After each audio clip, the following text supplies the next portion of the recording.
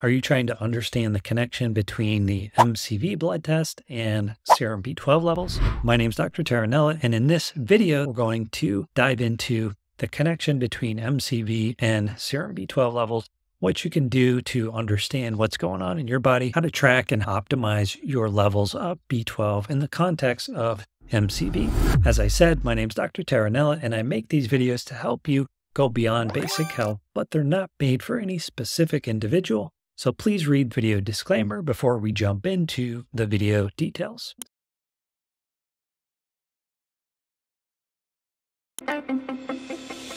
So what's the connection between this high MCV level and this serum B12 test result? Well, MCV refers to mean corpuscular volume, and it's the overall average volume or size of those red blood cells. As the average size increases, it means that the cells are released from the bone marrow in this larger state. This happens when the production of DNA is interfered with or slowed down. And of course, anytime a cell is dividing through mitosis, it needs DNA to transfer the information from one cell to the other cell, and that requires DNA base pairs. There are certain nutrients that are needed to make those DNA base pairs. And one of those, as you might have guessed, is vitamin B12. So as the level of vitamin B12 level is going down, the MCV level is going up. So they generally run opposite. Now, sometimes serum B12 tests are not predictive of the amount of B12 that's actually entering into the cell and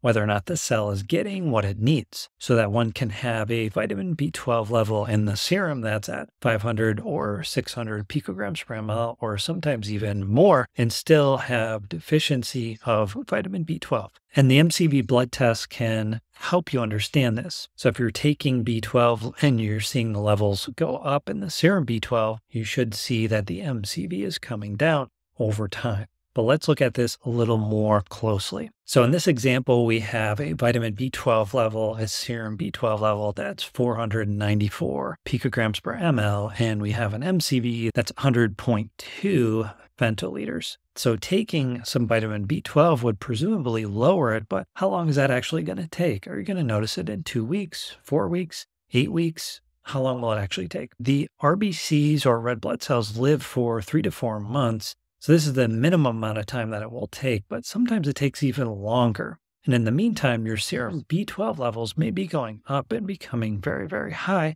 because you're taking it on an ongoing basis. As long as your MCV blood levels are going down, it does suggest that you were indeed suboptimal or deficient in B12. Same thing with the RDW. The RDW should go down in conjunction with that MCV. As you're taking the B12 and your red blood cells are becoming more and more uniform in the same size. But again, sometimes it does take much longer than 3 to 4 months. Sometimes you have to be on it for a good year. Now, of course, as I've discussed in other videos, there's other things that can affect the MCV blood tests. Check out my other videos on MCV for more information on what affects the MCV blood tests. Hopefully this helps you make the connection between elevated high MCV and serum B12 levels. While MCV blood levels can be linked with vitamin B deficiency, there are other reasons for it. And in my book, Don't Be B12 Deficient, I take a deep dive into this topic as well as other pieces of the